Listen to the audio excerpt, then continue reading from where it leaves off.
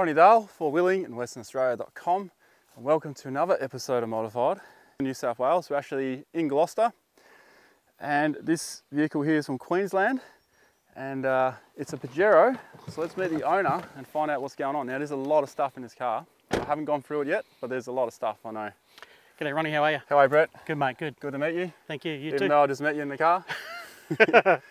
So this Pajero, year, yep. Make, model, yep.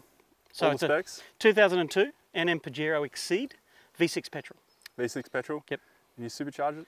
Yes, we've just supercharged it. You know, we carry a pretty big trailer on the back. We'll get to that. Nice. We want a little extra power, a little extra torque. So we've put a bullet supercharger on it. We'll take a look at that. Excellent. Did you mention the gearbox? Yeah, auto gearbox. Auto gearbox. Yep. All right. Yeah, and as Brett mentioned, there's a trailer behind it, so we will be featuring the trailer as well. So you're going to get pretty much a double modified here. I reckon we get straight into it. Great, let's do it. Cool. On to bar work, and this is an ARB bar. Yes, it is. I can tell. Winch mounted. Correct. You've got the cable. Yes, I do. And it's a worn 10K, the Magnum. 10,000 pounds, I'd take. Yeah, that's right. 10K score. Yeah. And a bash plate. We got the Bushkins bash plates. That's Bushkins. Yep, that's right. Starts at the front, goes right back to the transmission. So holy heck, that goes a fair way. yeah. So you know, we're not going to get a rock in the transmission or anything. Half a length of car. Yeah, that's right. Half a length of car. That's right. So lots of good protection there, nice and thick, really solid. Can't bend those ones. Nice big skid plate. Yes. Side steps. Side steps, yeah, same guys. So I actually took the factory side steps off, and Bushkin does a steel rock slider as well. So steel, nice and strong. You know, a bit of bodywork protection along the side there. Excellent. Yeah, great. Have you had it resting on it? Not yet. Not yet. Let's give it a go. No. Roof rack. Yes, we've got a Rhino platform. That gives me a lot of options to what I can put up there. At the moment, what I've got up there is I've got a drift ensuite shower, which is really nice. Just drops down the side so you can get changed if you're just out on the beach or something like that. So that's really handy. That's a whole shower room right there. And the other side, I've got a drifter rapid wing, so the 270 degrees, so it swings right around on the back. So again, if you're out just on a day trip or something like that and you want some shade, I've got the rapid wing on the other side. As you see there, I've got a bike carrier up on top, so I can carry... Oh, this is a bike carrier? It's a bike carrier, yeah. So I can carry one up on top as well as what we do with the trailer. So sometimes I just want to go, you know, when it's just myself and I just want to take the bike up on top, I can. Oh, fair enough. And then I've got all the other Rhino goodies that go up there, the bags and all that sort of stuff, so I can do various types of combinations up on top. You pretty much need a roof rack because of the wagon, eh? Yeah, if you don't bring the trailer, of course. Yeah, that's right. Yeah. So you know, we'll see the drawers that are in the back there. But if you want a rooftop bag and really toss a bit more stuff on the top, the platform's really handy for that. Yeah. Are you swag man or tent man? Tent man. So Oz tents. Oz tents. So again, having the platform for the Oz tents is fantastic because you just lay them up there. RV5. I got an RV5, a 4 and a 2. Okay. So you just different ones, different types of trips. He has kids. They're not all for him. Yeah, that's right. Exactly right. Yep. Now to lights and comms. And I'm going to start with your headlights because I can see there's a blue globe in here. Oh yeah. So the headlights, Mars Performance actually does a angel light kit, I guess they call it. So your modern cars have a nice daytime running light effect, and they're just an absolute drop in. They're just factory fit straight into the older Pajeros. And then I did the Xeon upgrade as well. So really bright white light just for normal driving, which is really nice. You know, again, when you're out in the country, having good clear light's a good thing. Yeah. So I've upgraded those. And this is a LED next to it? Is that the high beam? That's right, yep. High beam's LED? Yep, you got it. So yeah, they work really well. I got the intensities, yeah. I love the intensities. So I actually started with the small ones. And just again, when you're out in the, as you well know, when you're out in the middle of nowhere, all the light you can get is what you need. So I went to the bigger ones, and then not long after that, ARB brought out their light bar as well. But at the moment for the Pajero, the light bar doesn't sit in just behind them, so we've gone with a Bush Ranger up on the roof rack to give us a little extra light. So that's just a 33. Bush Ranger. Yeah, Bush Ranger, 33-inch bar up on the top. But you know, the combination of those together, you know, when you're out in the country is just spot on, really clear. I can also see you got it well and truly back from your window, so you're not going to get glare inside. Yeah, zero issue here at all. You know, I get a little tiny bit of light. Here? Yep, just actually it hits up here. It doesn't hit down too far. Oh wow. So it's trained a bit further up the road. I've got some work lights on the back, and that's a nice setup as well. I've got a switch that allows me just to hook it up to the reverse light. So when I'm just trying to move around at camp or whatever else and see, it'll just come on with reverse. Or I've got an override when I'm setting up camp. Yeah, yeah. And your override switch is in the back? No, just on the dash. So On the when dash. I pull up, I can just hit the button. We're ready to set up. Away we go. Oh, excellent. It's interesting even with opening gates. You know, out in the country when we're going around, we've got to open and close gates. Open and close. You know, so I drive through, and the poor person closing the gate now can't see anything. So I just flick the switch, and they can see properly. So yeah, so 2 work lights at the back. That's a good it's point, nice. actually. Yeah, it's nice. Yeah, it helps out. Yeah, it's a good setup. Comms. I've just got a GME head unit. I've got the one that you actually tuck away behind the dash, and all the controls are actually on the hand unit. I find that's really handy. It keeps the dash nice and tidy inside, but just a GME UHF 80 channel unit. It's all you need when you're travelling around Australia, so it works well. Excellent. Great. And SAM flag? That's for my SAM flag, yep, spot on. Rightio. So, we were just about to wrap up lights and comms, and then I noticed this, and I was like, what is that? That is, with the Exceed model of the Pajero, they are headlight washers, and they're actually a godsend. So you get a bit of mud and whatever else up on the front of the car, and when it just washes over the top and gives you a bit more light, which is great. So no wiper, but they work No all right? wiper, but yeah, they're a really strong little pulse of water. That's pretty handy. Yeah, that's really handy. So yeah. Oh, solar input. Yep, I've got full red arc system in there. So I just want to make it easy to get to my solar. So when I run my solar blanket, I don't have to pop the bonnet. I can just plug in there. Oh, excellent. Keeps things simple. Yeah, we'll discuss that when we pop the bonnet in, because that sure. obviously goes to BCDC or something. That's exactly right. Yep, spot on. So now to the power plant, and you have a lot of stuff in here, I take it? Yeah. And a supercharger? The supercharger's the key, but there's lots of things on the bonnet. Let's take a look. Awesome. And there it is. Magic. All right. Oh, So look there's at the that. piece de resistance, a bullet positive displacement supercharger, 8 psi. All stock internals, so you can still run your stock internals. So supercharger means you're constant 8 psi? That's correct. Yep, that's right. It comes in from 1,000 RPM, so you've got extra torque from down low right through the whole power band. It's a flat power band. When you're towing, that's what you want, right? You don't want the sort of the turbo and the traditional centrifugal superchargers that give it to you over the as you build RPM, you get more boost, but this one's consistent right through. So even though this is a 6-cylinder, they add a 7th injector that's controlled by the computer just to give it some intercooling through the injectors. It gave me about 130 extra Newton meters of torque, which is exactly what you need when you're towing. In layman's terms, if you're sitting stand still and you go, how much difference? Oh, 30-40% straight away. Yep. Night and day? Night and day. Night and day. Yeah, whole new car.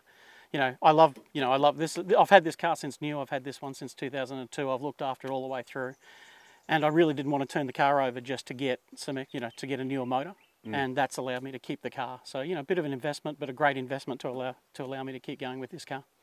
Excellent. Great. Fair bit of electronics going on in here, but before we get to that, let's just finish your supercharger and the air intake. So has the air intake changed at all to accommodate for? No, we didn't have to modify anything there. We did add the unifilter, of course, but all the air intakes all stock. We've got the Safari snorkel, but no, all the intakes is all normal. The bullet guys that do the supercharger, they take care of the modifications to be able to fit the supercharger in and replace the intake manifold. But the rest of it's stock. Is it a bolt-on kit? Yeah. You can buy the kit. You can do it yourself. You need a tune, obviously. And but there's a piggyback computer, and the chip torque guys do that, and they're all over Australia. So, if you do the kit yourself, you buy the kit, you put it in yourself, then the chip torque guys can sort you out with the tune that you need. Oh, excellent! Just get it running how it should be again. That's right. Yeah. So obviously different serpentine belt as well. That's correct. Yeah, correct. Longer belt, and they change a couple of the pulleys just to make sure that it fits around everything fine. But just a traditional serpentine belt, just a little bit longer. Yeah. Excellent. To the electrics. Yep. C-Tech. That's for monitoring the batteries, so you can see what level your battery's at. So I can just use a Bluetooth app to see where the batteries are at. It's a 15-year-old car, and if you want to bring it up to spec and bring all the new gadgets on, you've got to add a little bit to the electrical. But as you can see, second battery, that's critical. You've got to have that. Batteries. How many batteries do you have in total? 2. Running from the front. Yep, that's correct. Solar put in charge. Yep, and you'll see just about where your finger is. There's a red arc BC DC 1225 just down in there somewhere, just tucked inside there. Yeah, so I love the red arc gear. It works really well. The solar input on that keeps them all nice and topped up. I've got their little dual display down on the dash, so I can see what the state the batteries are in. So if anyone's looking at this and they think there's a lot going on here, well, that's because both batteries are here and everything's happening here. That's correct. So exactly there's right. Obviously a lot less wiring. Oh, there's that's right. There's very little at the back. Yeah. There's a bit that runs back there. I've got an Anderson on the back for the trailer. We've got a 12-volt setup with the drawers in the back, so there's a bit that has to run to the back, but all the control systems up the front here, along with alarms and all the other things that you do with with a good vehicle. So yep. Excellent. So apart from, I mean, your electrical system and the supercharger, you kept it fairly Yeah, stock. other than that, it's pretty stock. Yeah, the rest of the rest of the gears, you know, the rest of the gears stock, just the Safari, and away we go. I think stock's the right word anyway. Not with the supercharger. Not with the supercharger sitting on top. No, spot on. Tyres and lift. Start with your tyres? Yeah, start with the tyres. I'm a big fan of the Bridgestones. I've always used Bridgestones all my life, so I've got Bridgestone Jewelers. I've got the all-terrain light trucks, so I do want the extra protection on the sidewalls. Again, when I'm with the towing that I'm doing, I'll make sure I've got a good strong tyre. The Bridgestones are trusted everywhere, so the Jewelers for the tyres. How long have you had this set for? This set I've had for about 12 months now. We've probably done about 20,000 K. 20,000 K? Yeah, we've done a few trips up to Western Queensland and down here, down to Gloucester where we are today. We've done a few trips down here, so they've got a few miles on them now. So how many Ks do you normally get out of these? Oh, gee, easily 60,000. 60,000? Yep. You know, I keep an eye on them. I don't run them all the way down to the tread markers. I really like using fresh tyres. So as soon as they look like they're a bit worn, you sell them in about 50. Yeah, and just put that towards the new set. Exactly right. I feel safer having fresh tyres on a car with the trips that we do. I can see you haven't gone overly big. No. So what size are we? I think they're just 245s, mate. They're just 220. 70. Yep, 265s, yeah, that's right. So not much more than factory, so just try and keep it in line with what the vehicle was designed to do. Factory rims, again, just kept it simple, didn't need anything special there. They've worked well for me. Well, they fit your tyres and everything. Exactly so, right, yeah. they work well. Your suspension? So I've got headers. All I needed was just a little bit of lift. You know, I still wanted to make sure that the kids could get in and out of the car pretty easily, but I just wanted a bit of lift. So I've got 50mm of lift. The coilover? Yeah, so coilovers, the Pajero is a factory coilover all the way around, so all four corners. So I've got coils and shocks, 50mm lift, and then... with the trailer, do you have an airbag? Yeah, I use Airbag Man. Airbags on the back, and they're just manually adjustable. So I've got a compressor in the car, ARB compressor, and I can run there around the back. Oh, so you got to run around the back? I just run that back and do it the old way. Yeah, the old-fashioned way. So no buttons on the dash yet, but yeah, I can still adjust it, which is nice. Again, you know, with a heavier load on the back, you can adjust it, and when you don't have the trailer, you can let it down, which is pretty nice. So all about comfort. Yeah, exactly. Ride. Yeah, spot on. That's a fairly neat setup you got here, but before we get to this, I want to go to the door. Yep. I absolutely love these steps. Yes, yeah, perfect. They're so good. Yeah, they fold up. Very quick, nice and easy, nice and small. Yeah, just... I'll pull it out and show you. Yep. There you go. There we go. Must have, I reckon. So good. Yep. Anyway, so we'll pop that back in later. Yeah, that's it. I'm talking about a step. No, well, that's really handy. You know, when you're trying to get things just a little thing off the top, etc. It's handy to have that there. So yeah, definitely. You bet. Yeah, spot on. But what I really want to get to here is, I mean, this is factory, so it's that's just factory. Here. Yeah, that's all the standard stuff. Yep. But in here, because you have a 2-inch lift. Yep. And you have pretty much the normal tyre size. Yep. This is all your... That's the factory toolkit. The factory toolkit. All those still work. Still going to work. Yep, still going to do the job. Yeah, it's very handy, yeah. So all that gear's still there. I can still use that, absolutely. Because there's a lot of people that lift their car, put bigger tyres on, and your bottle jack's not going to work. The jack doesn't reach up to the jack points anymore. Not at all. No, spot on. So no, that's all good. Yep. All right. And you want to just talk through here? Yeah, you can go for it. Yeah, perfect. Yeah, good. So drifter car back setup, it was really important for us, particularly when we started with day trips and Oz tent camping. You know, we had the Oz tent on the top. This setup gives me my ARB fridge on a nice drawer. So that's just hit the button. I like how you only got one lever on it too. Yeah, it's just the one, slides out, locks out, no drama. So if you're on a bit of an incline, that all locks out. Just the ARB 35, it's, you know, dual compartment if I want it. So that's pretty handy. And that's right there, nice integrated drawer. I just noticed when you pull it out, there's something underneath it. Oh yeah. So underneath, in the Pajero, the third row seat usually rolls in underneath. Oh, so but you can actually take the seat out, and it becomes a big storage well. So there's a huge storage well underneath there. So all my spare parts, my recovery gear, etc., all sit underneath the drawers. I just roll that forward and I can grab all the gear. Excellent. Really handy. So extra storage. But yeah, with this drawer setup, I've got all my tools at the top here, so no drama. I can get to my drawers there. And these guys use Teflon runners, so there's no ball bearings anywhere on these drawers, so it's really handy out in the bush. You get a bit of dirt or whatever else, they slide really nicely. And one of the other features I like is they do these integrated tables, so you can just slide them out and use them as a work surface, and they rock solid. Here. Yep. But then they come out the whole way, and they've got legs underneath. All right. So, and with that drawer setup, you got two tables. Yeah. Right. And then this guy down here is their little car back kitchen. So it's a drawer, so I can just use it as a regular drawer. But the whole unit comes out. There's just a lock there. The whole unit comes out. It's got legs in it. And the table flips over and you end up with a 1.8 metre long kitchen bench. Oh, really? So, on that? Yeah, just on that. So you just pull that guy out and the whole thing just comes out of the car. Top flips over, kitchen. Excellent. So they call that their car back kitchen.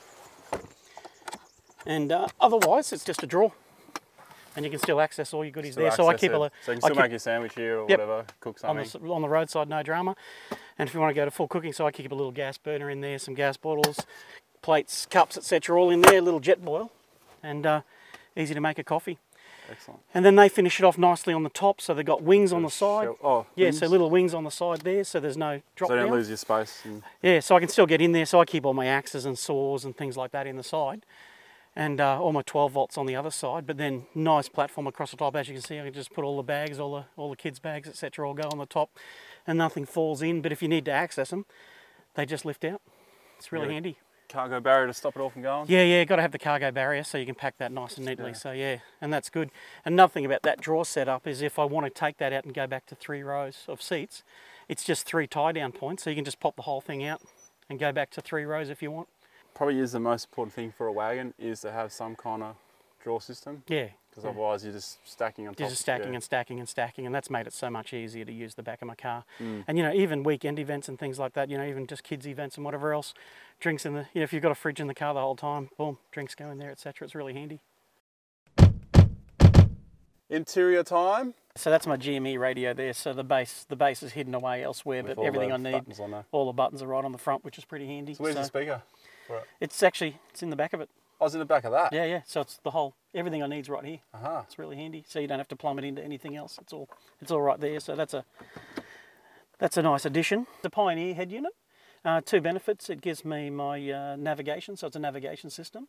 But it's also an Apple CarPlay system, so my phone can hook in and it makes it easier. It'll read out my text messages and things like that. Bluetooth, Wi-Fi. Yeah. So this one actually plugs right in, so it can play the music off my phone through the car. And battery monitor? So that's my Red Arc battery monitor. So both batteries come up on there. That's nice and handy.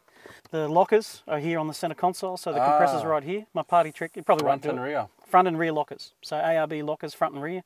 So compressors right there, and then front and rear lockers. So we've tucked them into the dash nice and neatly. We've got the Red Arc Tow Pro Elite the towing braking controllers in there, and I've got a lock-up torque converter which is aftermarket as well. So from Wholesale Automatics for the auto. So that's just under here as well. So that's handy. Towing, yeah. Yeah, absolutely. Particularly downhill, I find that's really handy. We didn't talk about it before, but also I've got an auxiliary fuel tank. So they don't do Long Ranger doesn't do a long range fuel tank, but Long Ranger does an auxiliary tank for the Pajero. So it's an extra 60 litres. I wish I did that with all of them because I kind of find it pointless. You get rid of an 80 litre tank, you put a 100 litre tank in. Yep. It's better to put another tank in. That's right. So an extra 60 litres, and it's controlled just down here as well, so I can see the level of that, and then I can just hit the button to top up, which is, again, nice. You know, running petrol, you go through a bit more petrol. So 120 litres total? 90 plus the 60, so 150. Oh, this come with 90? Yeah. That's not bad. So I got about 150 litres, which is great. All right, so now I'm going to ask you fuel range without trailer and with trailer. So without trailer, pretty normal's 15 litres per 100. With trailer, 20-22 flat road, and when you get into the ranges and whatever else, then I get up to 25-28 per 100. Okay. So it's petrol, right? So petrol. It gets up there, but yeah, without the trailer, 15. I've just done a few long trips, and I monitor the numbers, and they're the numbers I get on this one. Now onto the trailer, and this isn't a camper trailer, you wouldn't call, because there's no tent on it? That's correct. It's an equipment trailer. Equipment trailer? So it's designed to support, we do tent camping, and we wanted a good quality equipment trailer that we could put our tents in, but have all the other benefits of a camper trailer with things like kitchen and water and power. Okay. So you want to look through it? Yeah, I reckon. So the Drifter Dot 138, so this is number 138. Oh, so they keep the build numbers? Okay. Yeah. We keep the build numbers, All right. So in other words, you have cargo bags on top. That's right. So storage bags on top. You could put a rooftop. You could put a rooftop tent up there if you wanted to. Some people do that. I've got storage up the top there, so I keep things like excess chairs, and my Oz tents are up on the top of here. Okay. So they're up all on top. Yeah. And then you come down, as you see, I've put a Rhino rack on this side, so I've got some shade going out on this side. So you've got a Sunseeker here, but I know you've got the 270 awning? I've got the drifter. It's a full. They actually call it a super wing. It's actually square on both ends, so it's actually further than a 270. So it's square over the kitchen, and it's square over the other side. So we'll get to that in a minute. But it's a big awning on the other side. Does that mean that you go all the way around? Yep. To here, comes around to here, and then this one comes out. So I've got shade on 3 sides of the trailer. Oh, that's pretty neat. Yeah, it's pretty neat. So it's good. So before we get to this. Yeah, great. Bike racks? Yeah. So I've got an ISI bike carrier on the front. So I've got kids. So sometimes we'll bring 4 bikes on a camp. So I've got an ISI bike carrier on the front, and it's nice. It's hinged, so I can actually swing it away. Yeah. So that's good. I love the look of this bike. Oh, the fat bike's great. The ultimate camping bike's a fat bike. So. Max tracks here. Got the mat tracks on front. Yep. Got 4 of those. So. Colour coded. Yeah. So I decided I wanted them the same colour as the trailer. Yeah. Spot on. Big toolbox on the front. So that's where I keep things like I've got a little 1 kilowatt generator and some power tools. Yeah, I got some. Fake turf? I got some fake turf. You know, when you get out in those really dusty areas. Yeah. I find that's really nice to, you know, and it gets rainy. I just run that in the kitchen area, so you got somewhere to wipe your boots and just a bit nicer. Yeah. Excellent. Yeah. Just don't use that around my dog. Oh, really? My dog likes to go on that. It's a little bathroom. No, yeah, the bathroom, yeah. Great. Rightio. So along the side here, yeah. Gas bottle holder. Gas bottle holder.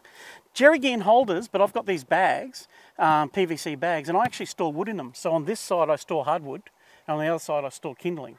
So I've got enough wood for 2 nights worth of fire. So if you can't find any wood, I've always got some backup wood on the trailer. Yeah, that's pretty clever to actually have a bag full of kindling, because a lot of time you get to camp, someone's got a bag of wood, there's nothing to start it. Everyone's like, how can I start this fire? Yeah, so I've got everything's kindling. wet or whatever. That's right. So I carry kindling as well. So little toolbox on the side, so I keep my all my sort of handy tools there. So shovels and saws and things like that are in the toolbox. Obviously a foldable shovel then. Yeah, just a little foldable one. Yeah, nice and easy to get to. So they're just a little toolkit there and general tools, etc. in the side. Oh yeah. Yeah, that's my inflator. Yeah, inflator for the mattress. So everything's accessible there in the toolbox. Another little storage box here. I actually keep heat beads in this one. So if I'm cooking, for cooking. Yeah, so if I'm cooking on heat beads, they're just handy as well. So the point of the equipment trailer is storage, right? So I want to be able to bring all my gear for family and friends. So there you go. So that's it, yeah. Tables, chairs, kitchen gear. It's all it's all at my fingertips here. All my stoves and everything are all here. And then we just put some lights in here. So when we get to camp, just hit the dimmer, and you've got lighting, 2 colour, and away you go. Excellent. So that lights out all here, so it's nice and easy to set up. Oh, you even had the... Yeah, so just give it a turn. Yeah, and just press it in. And then... It changes. Oh, yes, you got the amber light. Yeah. Amber light's good to keep bugs away. Yeah. And you can dim it. Yep. That is really cool. Spot on. I'm going to have to find out where you get these dimmers from. That's it. How do you turn it off? You just dial it all the way down, dim it down to 0. Oh, right. There you go. There you go. So they're core lights, those ones, the KORR guys, so core light bar. Yeah. So we've just wired them into the trailer, so it's all just part of the system, and I've put them on all the doors, so when we're setting up, we've got good light all around the trailer. Yeah, that's really cool. Yeah, that's handy. So we've got 2 water tanks under the trailer, so 2 80-litre tanks, and then we put a 12-volt pump.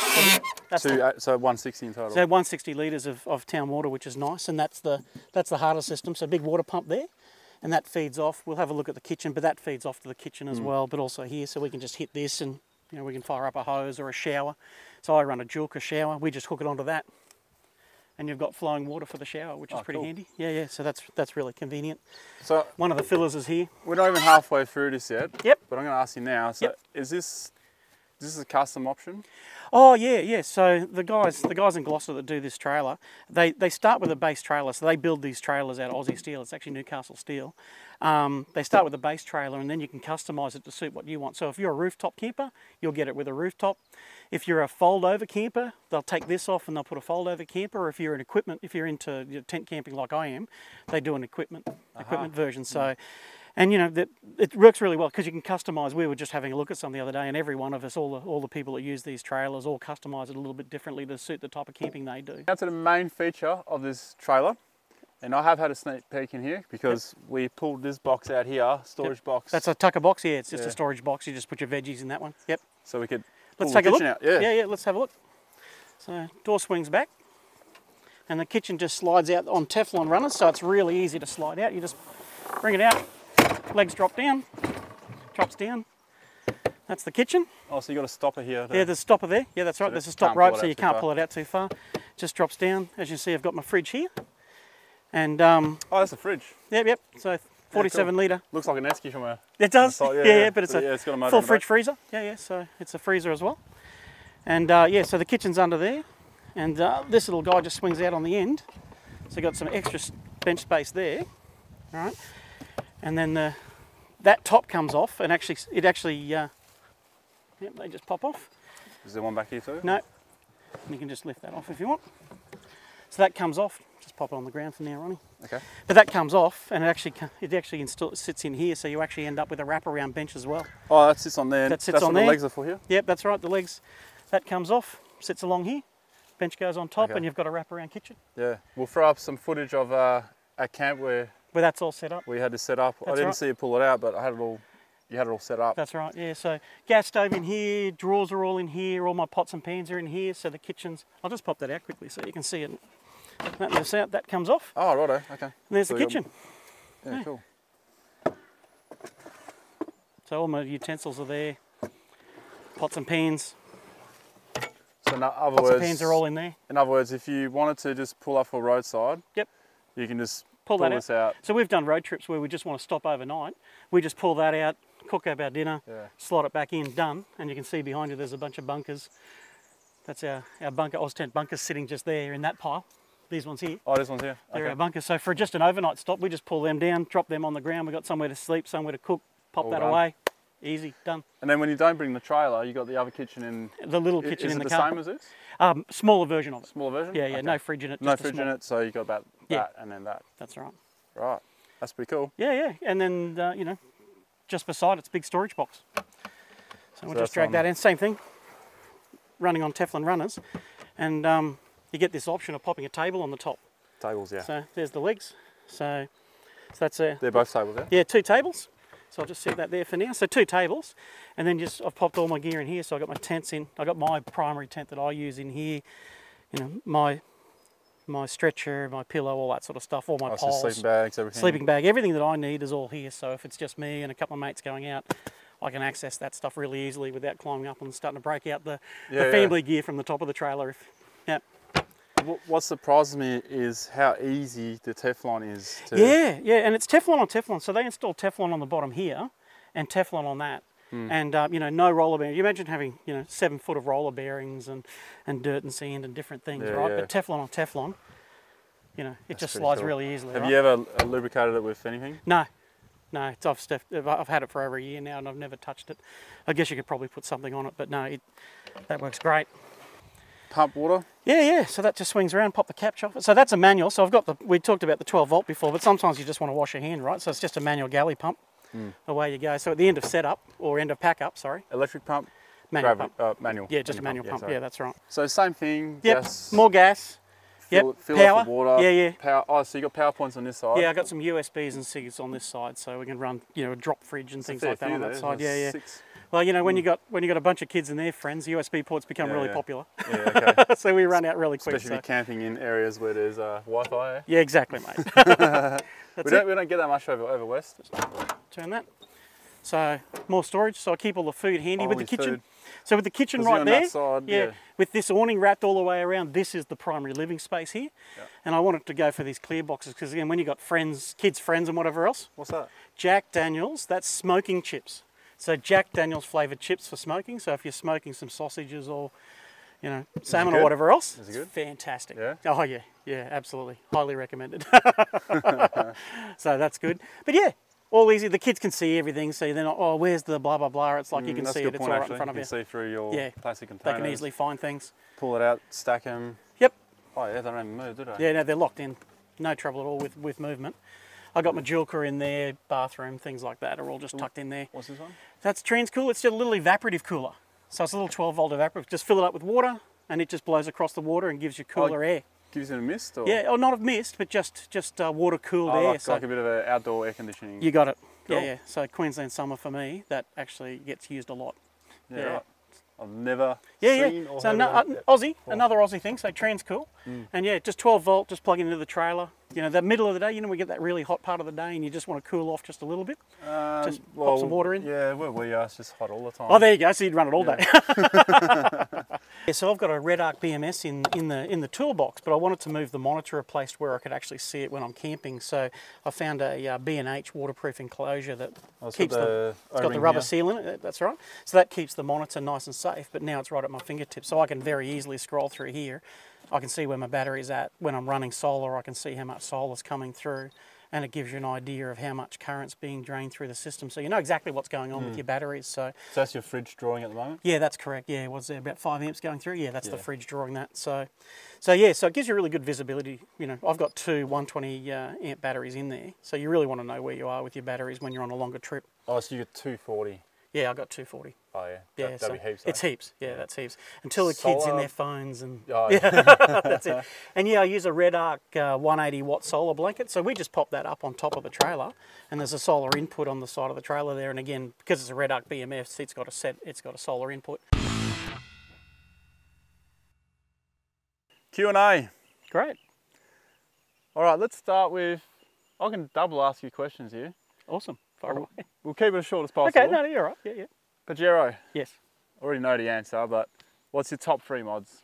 Top 3 mods, definitely the ball bar and the sliders on the side. You definitely need protection with the winch there. That's really important. Next mod was the dual battery system, making sure I had plenty of power in the car. And then the Supercharger's just been fantastic, hands down. Towing a big load, that's really helped me out. Okay. Yep. Well, you surprised me there, because I thought it'd be supercharger lockers. Oh, that's it. That's it. Yeah, that's yeah. it. Well, Oh, you said cool. 3. Yeah, I did. I said 3. Yeah. Yeah, no, that's good. But yeah. Best thing, worst thing, Pajero. Best thing on the Pajero. It's actually a really good hybrid car. I know a lot of people sort of rag on us and the Pajero crew a little bit, but it's a great city car.